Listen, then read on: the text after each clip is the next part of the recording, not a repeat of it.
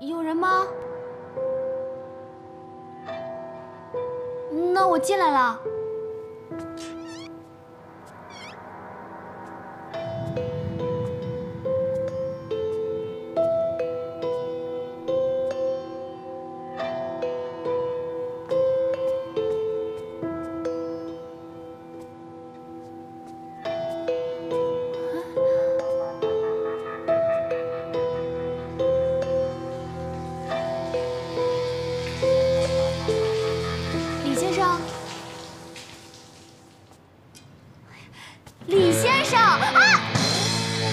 你谁呀？谁让你来这儿的？我不知道，我出去等你啊！给我回来！你告诉我你是谁？为什么会在我家呀？我就是个送外卖的。你起来！给我起来！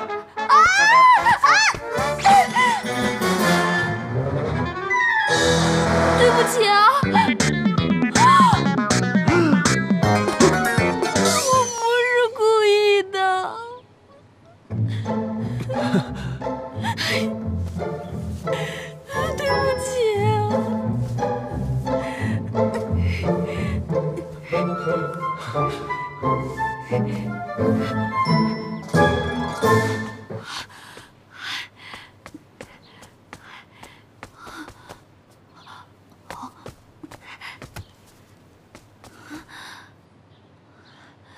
不对呀，我干嘛走啊？我是来收钱的呀！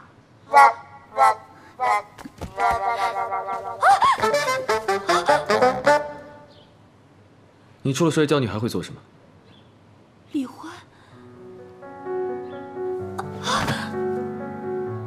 你是谁啊？你怎么知道我的名字？你给我说清楚点，别走你！说什么啊？啊，峰峰，峰峰，怎么样？你没事吧？你，又是你！我说怎么那么奇怪呢？故意整我们是吧？我不要！冯峰，你就是等一个人的老板娘，冯峰。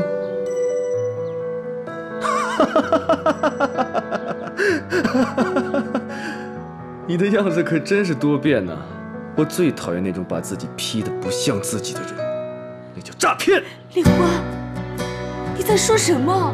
我哪里有？李欢，既然你今天来了，那正好我们把事情说清楚。你那家破店虽然我收不回来，但是租金已经不到1年了。与其这样下去，还不如收了我的违约金。千万不要跟钱过不去。原来一直要收我店的人是你。我不想在无谓的事情上浪费时间，也不喜欢对自己说过的话说第2遍。你还在生我的气，对吗？还在为叶家的事情生我的气，对不对？所以用这种卑鄙的手段来报复我。叶家，你和叶家，林瑟，小峰，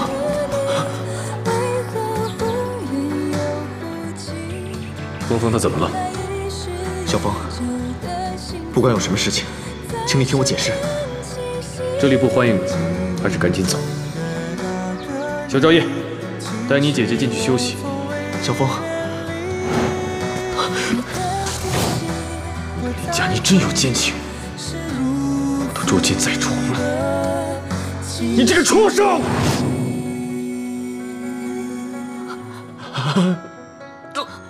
李欢，老板，李欢，你怎么了？你怎么了你？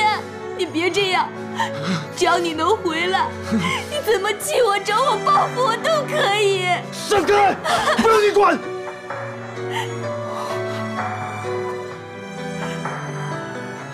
你少在这儿给我装可怜，不要给我打感情牌。你这副恶心的样子，跟街边那些讹人的小乞丐有什么区别？给我滚！闭嘴！你以为你谁啊？凭什么这么跟他说话？外卖的钱还没付呢，口袋里就这些钱。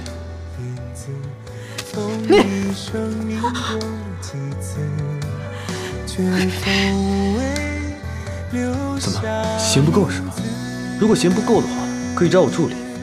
还有，如果你们没有什么事情的话，请你们离开我的家。哦，对了，记得把这箱垃圾给我带走。老板，你怎么可以？我本来就没有想吃他们的外卖，只是想尝尝他们到底是什么手艺，怎么就能够自信到如此程度？怎么就这么能够自欺欺人呢？你知不知道自己在说什么？没想到1年不见，你又变成了那只没心没肺的小公狗。你竟然说我是狗！就算是只狗，久别重逢还会叫2声的，那你呢？你说我还不如一只……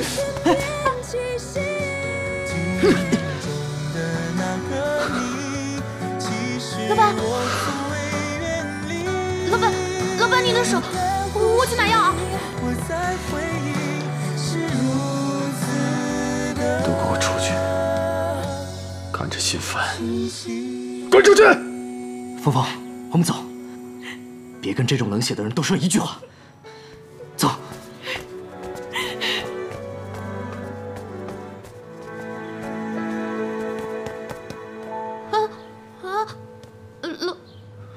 蠢女人。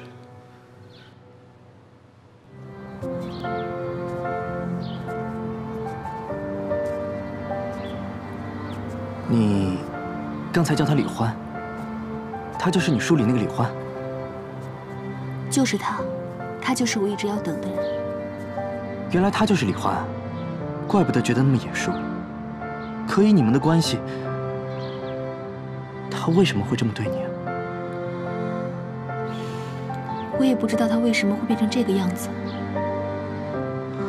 我没想到，我跟叶家的事情已经过去那么久了，他还是过不了那一关，还在生我的气。对不起啊，黄辉，我想一个人静静，就送我到这儿吧。不行，你这样我不放心。放心吧，不会有事的。峰峰，我想休息几天，麻烦你去店里帮我贴一个休假的告示吧。好吧，我一会儿就去。